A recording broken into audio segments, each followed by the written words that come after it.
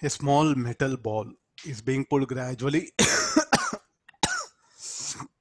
on a frictionless hemisphere as shown in figure. Radii of the ball and that of the pulley are much smaller than that of the hemisphere. Have the ball slide from the bottom to a position close to the top of hemisphere. How do the magnitude of pulling force F and contact force R between the ball and the hemisphere will change?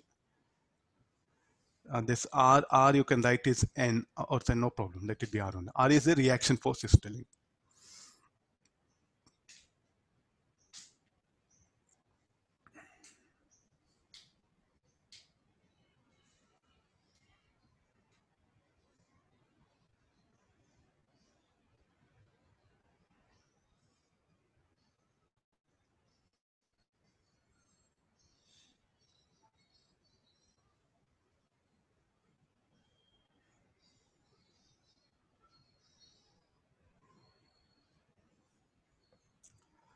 Draw the diagram. So this is the initial position. So take some arbitrary point somewhere here when it is here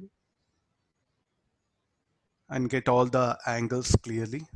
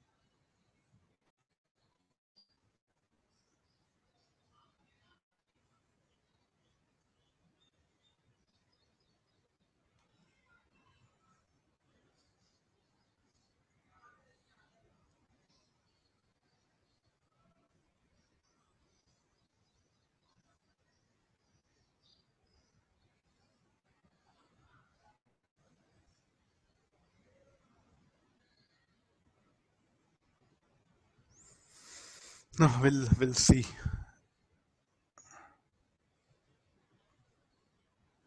Without drawing diagram, somebody giving answer, I think not justified. I'm things clear.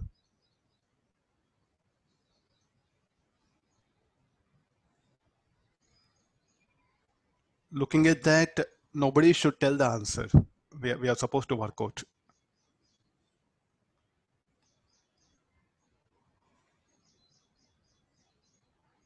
Okay, this is about the initial diagram.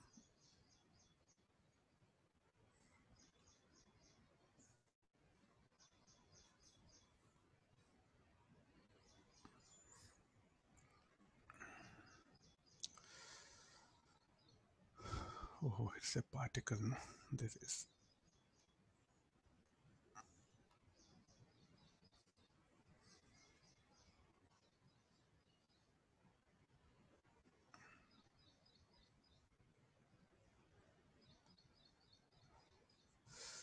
Let it be some angle. Yeah. This is actually particle. Just to show the diagrams now, I just expanded it. You see this, all this one.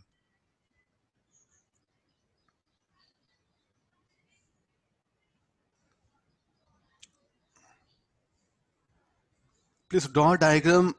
Don't look at question and this one. At least see, I'm drawing that triangle. These are needed. Now there's a rope, no? So let's come back to the problem here. There's a rope. I'm going to pull with a force R. Let A be the radius of this.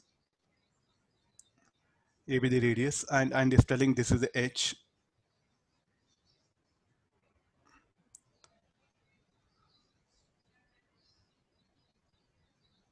So let me take.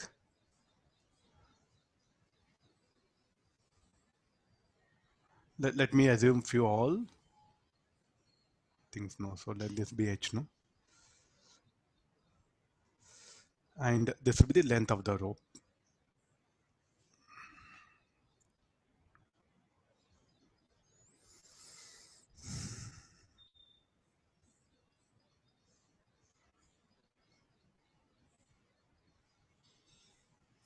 Let's analyze one by one all. So this is the angle. Okay, fine, all of you. So this will become some triangle here, no? Will it be right angle triangle? So it need not, no?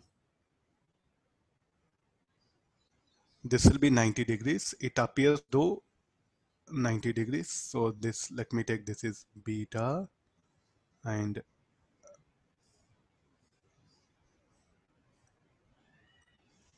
so let me take this angle alpha. And here mg will act.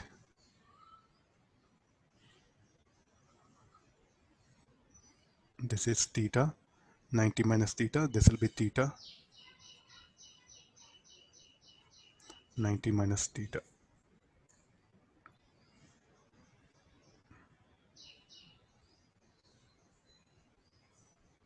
This should be theta. So here the reaction is telling R.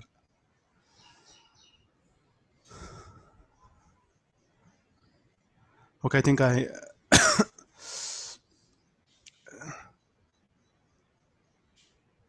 magnitude of pulling force. Okay, this is F, sorry. R is not radius, A is a radius. I think I have enough, I helped you.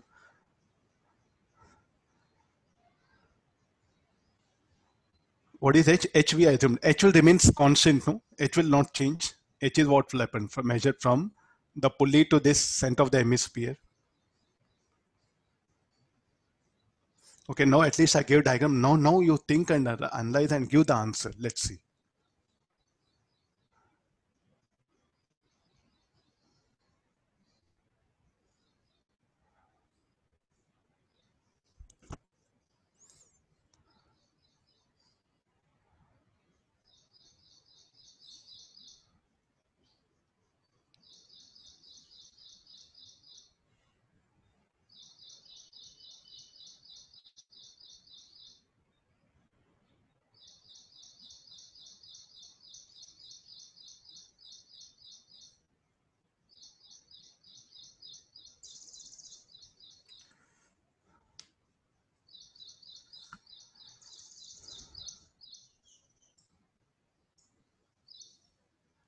Pulling force is F, no? It's telling magnitude of pulling force F. So here also the force should be F. The pulling force should be F, let one. So this is M.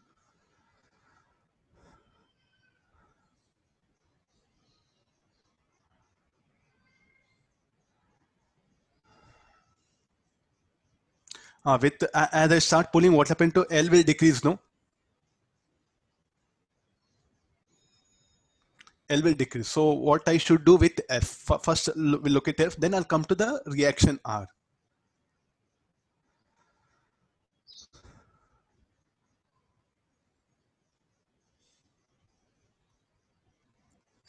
Okay, now you apply sine rule. Shall we do one thing? F cos alpha should be equal to mg sine mg cos theta along the tangent.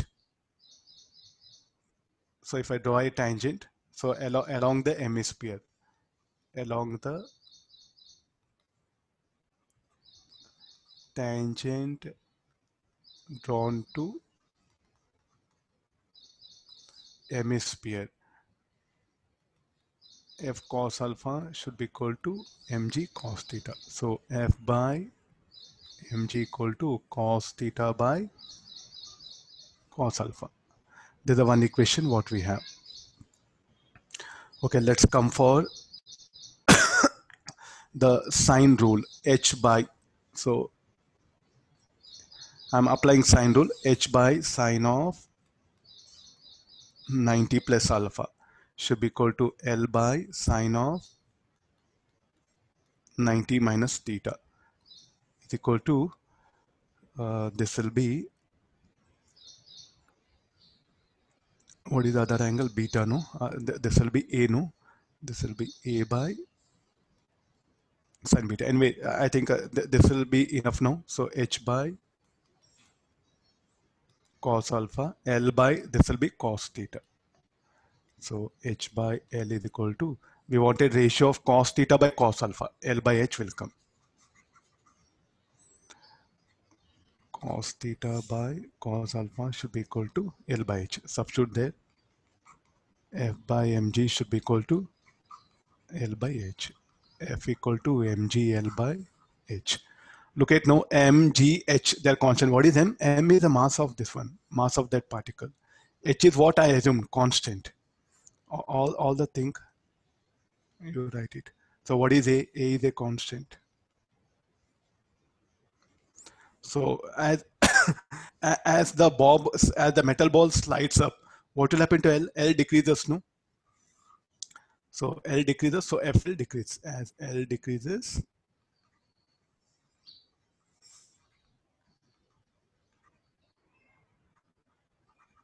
F decreases. Are you getting no idea? It's not like something by seeing. So most of you are giving answer immediately by seeing. So come out of that method.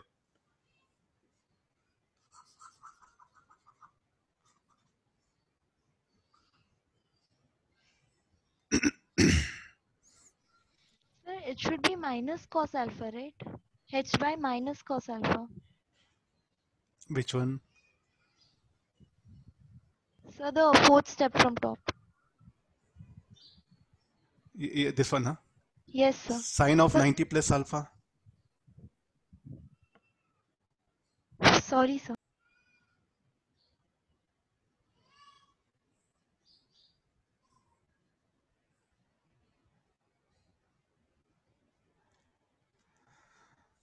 Okay, got the idea, no? So now similarly, what about the R?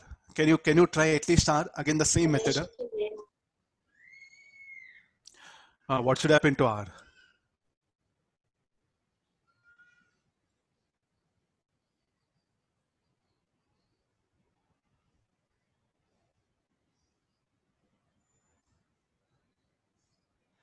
What to do again? That R, what happen again? You have to resolve. So how the R will act?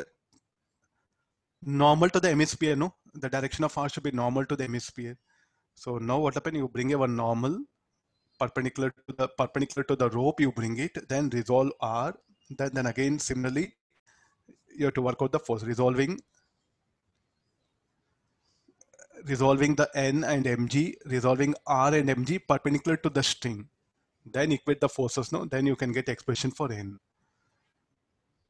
Can you try at least that one? Similar. So here what happened? We took tangential to the hemisphere, no? Perpendicular to the rope, you resolve R and mg. So this is the rope, no?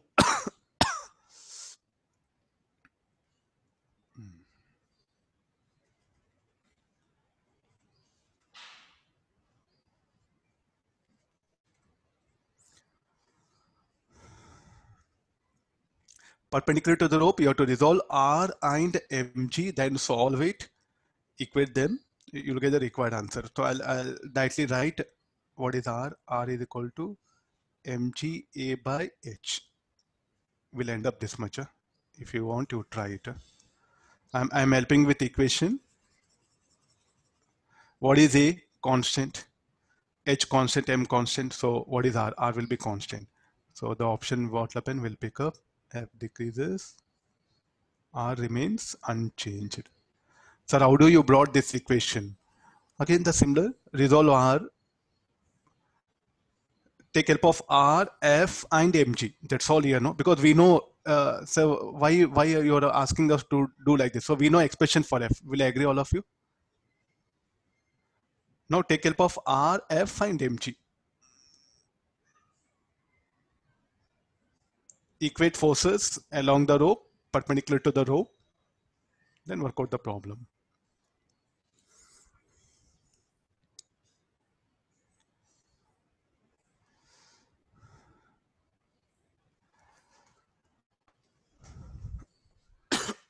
Okay, I'll come to the next one. More small idea is there.